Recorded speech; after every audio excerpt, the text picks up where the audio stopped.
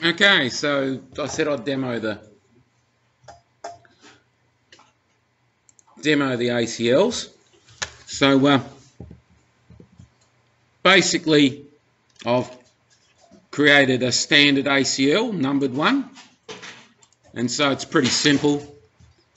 I'm going to deny this host from accessing a network, but anyone else. And so this is going to be S000 on the way in, so it's actually from the rest of the world, I suppose you could say, inbound. And so that's what we'll do with that. The next one will be, I'm doing a named one on the other router, and so it's IP access list standard other. I'm just calling it other. Now here I'm denying an entire subnet, but anyone else can. And I'm doing an outbound on the gigabit, and so that's just basically denying one subnet's worth of users accessing a different subnet. Now, I have done an extended access list that I'm going to apply to R1. And so you'll notice here, it's access list 100, so it's extended. Permit. Now I've defined the protocol to be TCP. Now the source is a host. And so this is actually a web server I've got. And that, did I put EG? Is that a typo? EQ. And so port 80. That will be allowed to any destination. Everyone else will be denied. And so that's going to a LAN. And I'm doing another named extended access list on R3. And so basically it's called web, funnily enough. And so basically the source can be any inbound host to this, which is the web server. And so I'm permitting a destination port numbers of 443 and 80, denying everything else.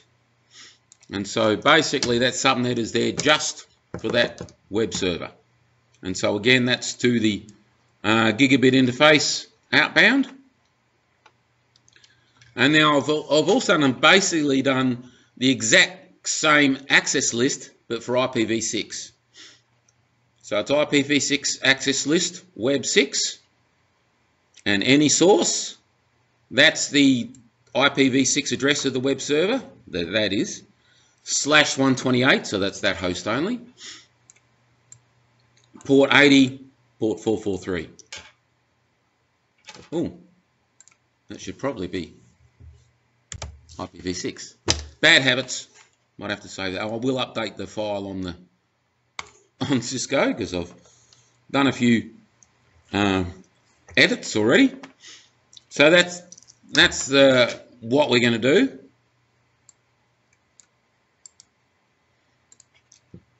So I'll just swap windows. So this is it. So this is router 1, this is router 3. Serial links between them. You can see the network addressing on there. This is the web server. These are other subnets with other hosts.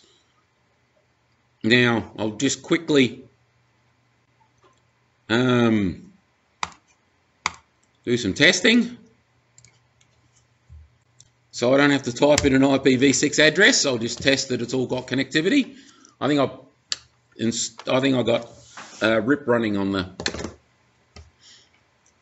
network, so that host can talk to the web server. Oh, typos. That's the IPv4 address for the web server.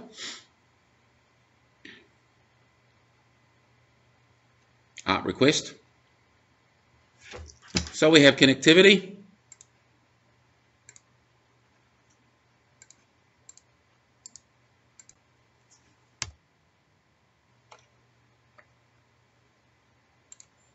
That one can talk to it.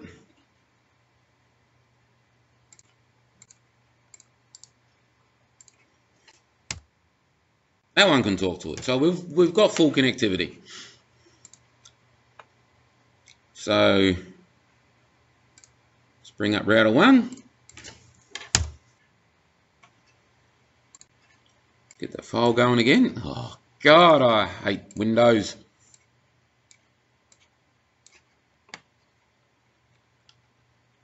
So I'll just paste the config in. No errors.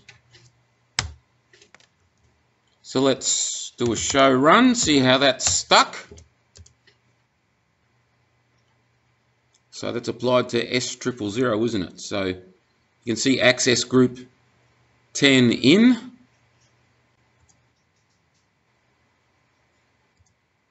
And then somewhere after RIP is where the access lists are listed. And so that's pretty much as I typed it in. Okay, so what are we doing? We're denying host 3010 from being able to ping this network. So let's try that out. So this is host 3010 here.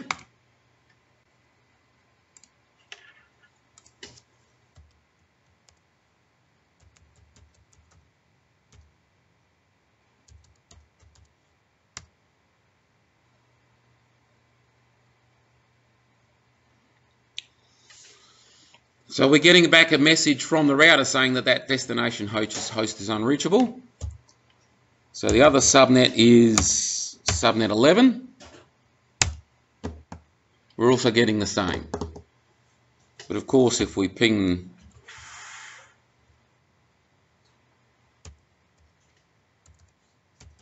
the server, we can still talk to the server. So basically, we've made that host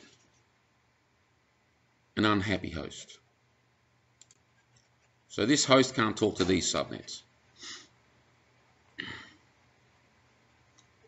Now router 3.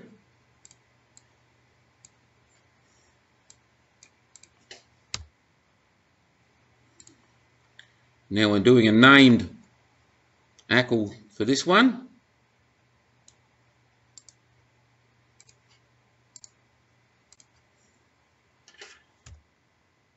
So show run.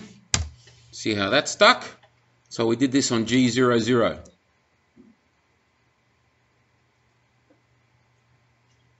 And so IP access group other outbound.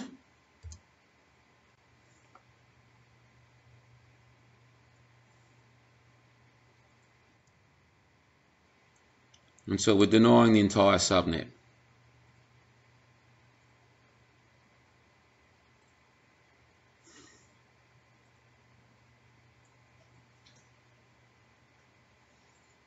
So what we can do,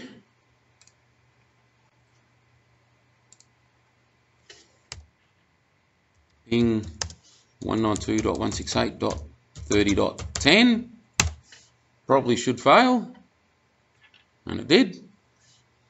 But if I send it to the server, it should succeed, and it does. So the access list is basically blocking that.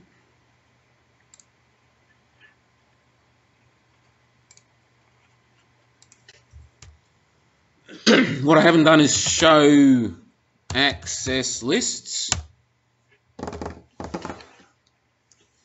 And you can see now that it tells us how many matches we've had for these and how many matches we've had for the permit any. So, as I said, gives you good information on that. Very good for your fault finding. You can actually clear the counters if you like. If you change the access list and you want to try it out again, you can actually clear counters and then try it, and then you can actually get an updated, starting from 0 again, basically. Now, what did we do? No, we haven't applied this next one, have we? No. So we're applying the numbered access list.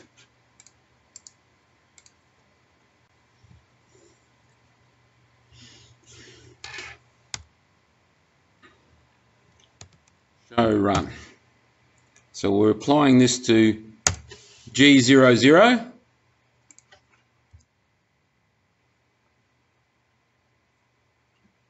And so IP access group 100 out. And we've got the access list here. So what are we doing? We're permitting the web server's return traffic basically, but denying everything else. So basically I should be able to browse to the web server 192.168. Oops. Again, typo. .31.10. And I should get the web page. Bully for me.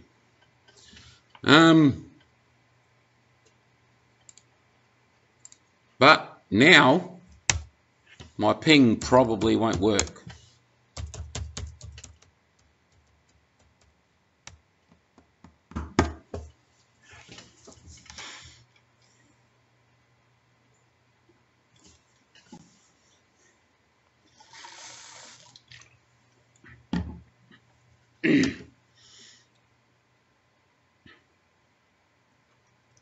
So it's the same address as the previous ping, so it did work before.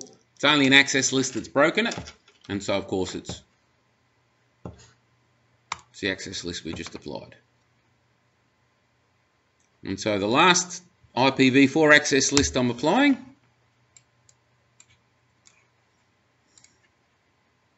is the named one.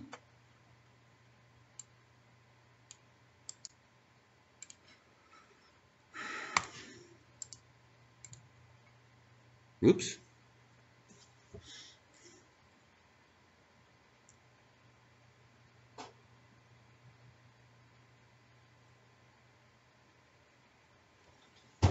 What have I done?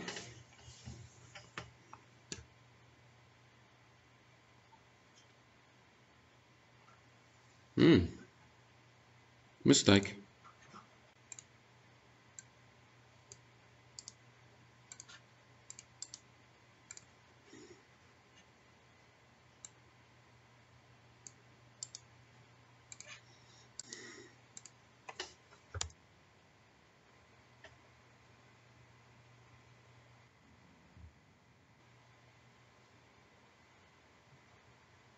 Oh. Dork. Oops.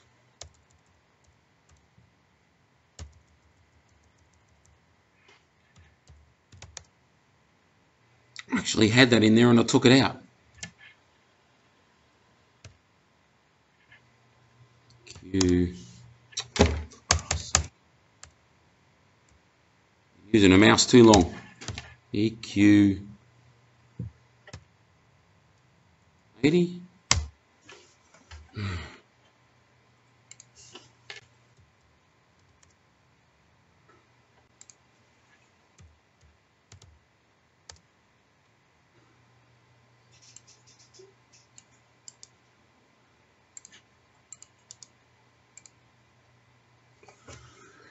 All right, let's do a show access lists.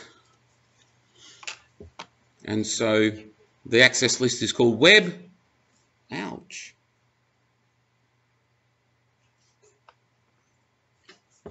There we go there's where the problems come. Because I've got errors on these the first two times, that's the only line that got in. Now I've added them, so it's in the wrong order. That access list will not work. In too much of a hurry. Anyway, so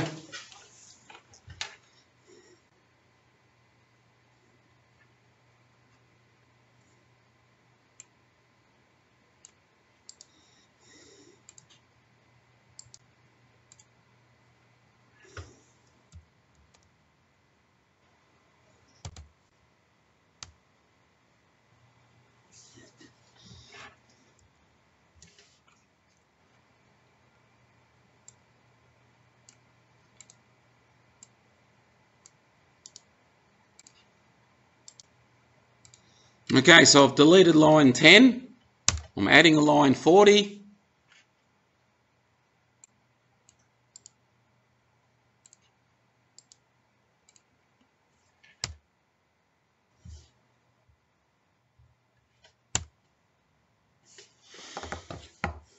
That should be better.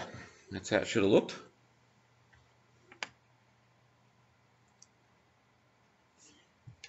Now what that's done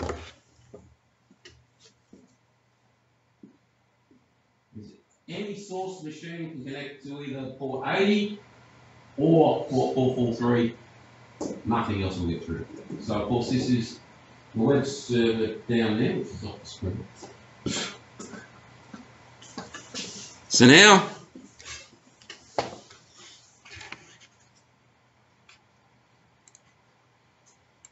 it's to this web server. So let's try it on this machine.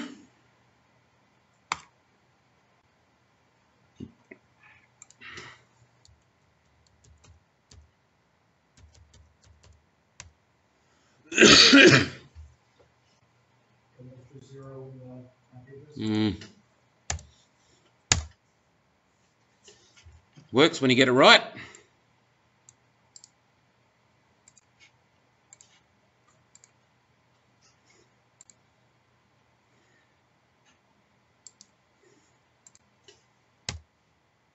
That one can.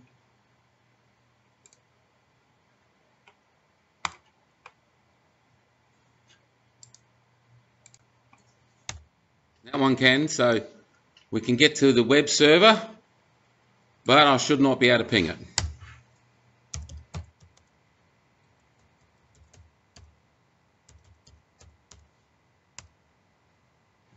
Host unreachable. And it did work before.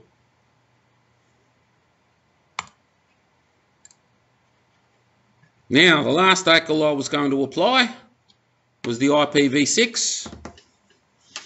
And so, basically it was the same ACL as the previous one, but with, of course, the IPv6 stuff.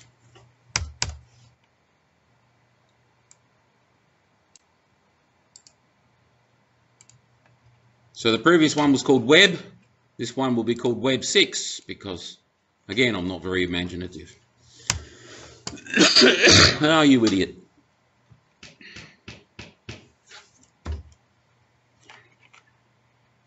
What did I do wrong? It's an IPv6 traffic filter, isn't it?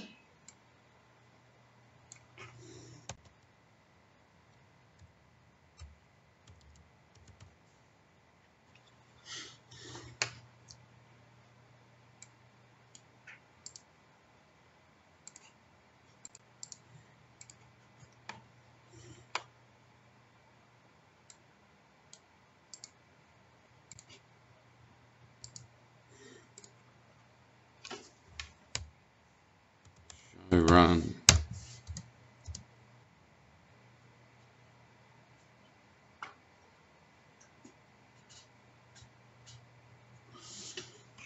And I'll have to apply. I've just stomped all over the IPv4 because it's treating that as an IPv4 one. So yes, you've got to watch yourself.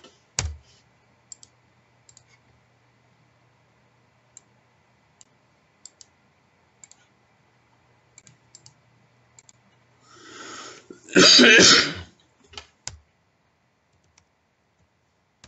see that now. So there's IP access group web out, and there's IPv6 traffic filter web 6 out.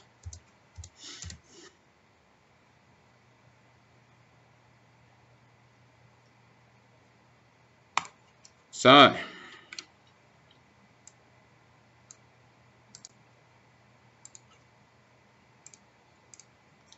let's try web browsing.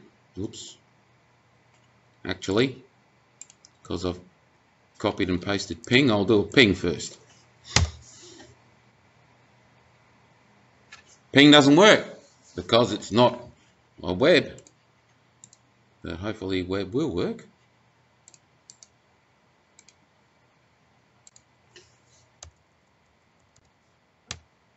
And it does. Look at that. So I'm going to say you've got to get your logic right. You've got to have your head around it. You've got to plan it. I've got to admit I did some of that a bit on the fly and a bit too much copy and paste. But anyway, we did get it working in the end. I will put an updated version of that file on the Cisco server. But yeah, so that's the basics behind the access control lists. And so takes a bit of getting your head around it, but you know, packet tracer, there's no easier way to try these things. Even if you just grab that chapter 4 demo file that I've got there and try doing your own stuff. I don't know if you've ever played with the servers on packet tracer, but there's a whole pile of services you can run.